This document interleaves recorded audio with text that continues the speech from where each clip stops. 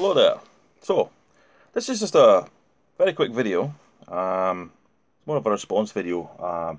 There was a comment left on one of my videos a couple of days ago. It was the video that was all about the different types of clasp knives. And the comment was, how does the tin opener work? Because as you notice, they're very unusual shapes compared to tin openers nowadays. Not that a lot of people would use tin openers now, because a lot of tins are just ring pulls. But I'm going to show you. Right, I'll just use this old tin. It's one that I use when I do reenacting, but it's had a bit of a ding in it, so I was going to redo it anyway. But I'm going to show you how you open a tin using the old style tin opener.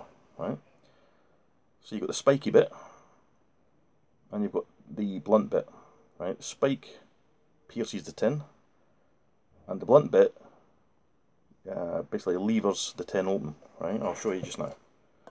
Right, again, this is just an empty tin. Right, pop it in there like that, push it, lever it up, and just follow the rim around here.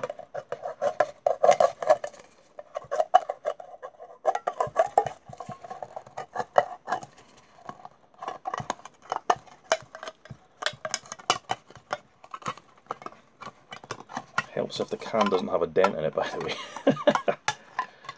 But gives you the idea. There we go. Right. And when the tin's open, this much, you can actually use this part here. I find anyway, it's quite easy. Use that part in there, pop it in there, twist it back, and there you have your can open, using the old style can opener. So there we go. Very simple and very effective.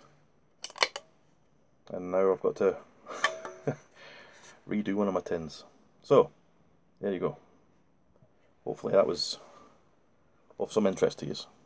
Right, bye for now.